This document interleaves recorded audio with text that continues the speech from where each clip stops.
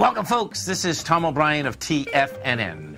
We go 5 days a week. We go 10 hours a day. We go 24 hours a day on the internet at TFNN.com. Always remember, folks, whatever you think about, you bring about. Whatever you focus on grows. Hope everyone's having a great day, safe day. Let's make it a great night, folks.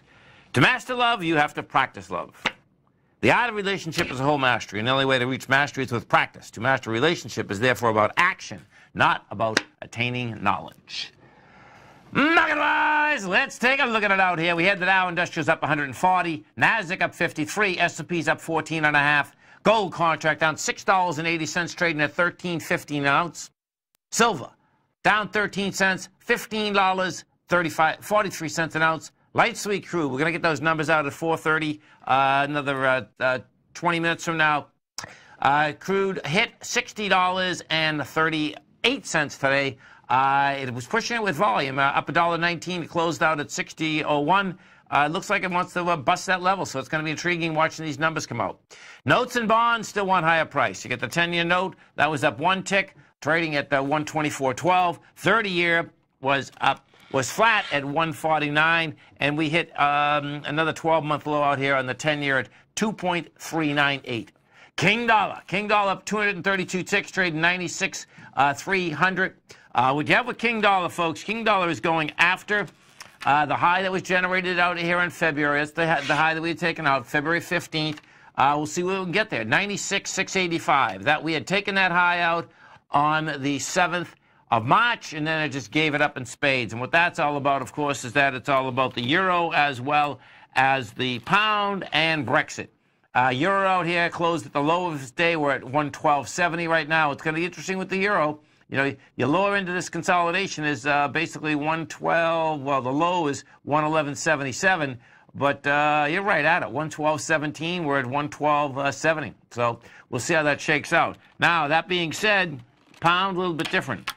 That's not as much weighting structure, however, inside of the dollar index. We're going to get the movement on it, though. The next couple of days, you're going to have the Parliament voting on Brexit, and now Parliament is in charge of the votes versus Theresa May, and the government being in charge of the votes. So now they got a real problem on their hands. British pound out here trading at 132.02. If we go up and we take a look at the S&P, this is what you have happening in the S&P. S&P out here today, you got a bounce at 65 million shares. You're going into the 122. These all look like they are potential ABC structures on the way down, folks. You basically came down with volume. You go up with lighter volume, having a hard time holding price. You know, the SPY here had got to 282.18. Hold it. It couldn't have closed at the high. Let me see this thing. I see what's going on. No, the high of today was 282.18. Yeah, 281.12. So it's off a buck. NDX 100, same type of setup. We take a look at the 3Qs. What you're going to see, 3Qs were up 83 cents, 32 million shares versus 70. Now this won't be an ABC down, but it's having a hard time holding price because it's still really laying right at its highs. Small caps, different ball game. The small caps, no doubt, they are the weakest index out here. The Russell IWM was up $1.58. He did 20 million shares. 20's going into 40. The high in the IWM is back at February 25th. If we go take a look at the actual indice, the Russell 2000, what you're going to see here, let's see, RUT index, no. So if we take a look at the Russell itself, you're going to see the high 1602, and right now you have 1525. This baby's set up to bring it down to the next leg lower.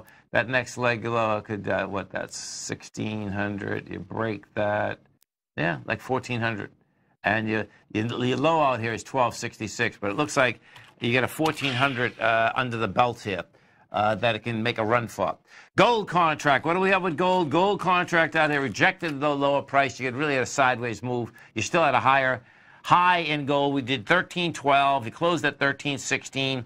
That March 1st number is 1316.50. That's the number you want to stay over. Silver hasn't done it yet. Silver needs some action inside it. Silver hasn't broken the high of March 1st. That's your downdraft. That high is 1566. Yeah, 1566. Didn't act bad today though. He back 13 cents. He did 51,000 contracts, which is a light contract volume. You're going into 72. Notes and bonds. Bottom line is that rates are coming down. If you're interested in refinancing, start looking at it, because when you do take a look at this, if in fact this is an ABC structure on the way down and yields up in price, it very well could be coming at us very, very quickly, getting into that 2.01 to 2.0 rate. It's pretty amazing. You know, when we bring this back, we only have to go back 3 weeks, folks, and we're at 2.74. So picture this. You get 3 more weeks, you could be at 2.0 or 2.1. Do you know what I mean? And yeah, just so you can really wrap your head around this for a second. If that's the case, that would mean that within 6 months, we came down 1 full percentage point inside the 10-year, that we had gone from 3.2 to 2.2. But think about it percentage-wise. It's a monster. And what that will do is that will bring those 30-year rates down to a 3.5, 3.65, which, guess what? I don't think we thought we'd actually see again. Do you know what I mean? I really don't. Let's go take a look at one of the houses, KBH. KBH. Let's see what we have out here. You get KB Homes. That closed at $24.08. This is trading right now at $24.75. Let's see what they have to say. So it's trading up 75 cents. Let's see what they say. So the estimate was 832 million. They missed. They came in with 811 million. Earnings per share 31 cents. The estimate had so what they did is this. The estimate was 26 cents. They came in with 31. So they beat on earnings. They missed on revenue.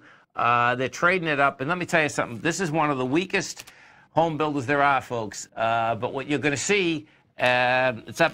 You're going to see some traction here, because when you do the math on the rates, buying houses is all about what you can sign for. And when you come down this fast inside the interest rate structure, it makes a huge difference. Dow Industrials finished up 140, NASDAQ up 53, S&P's up 15.5. We'll come right back.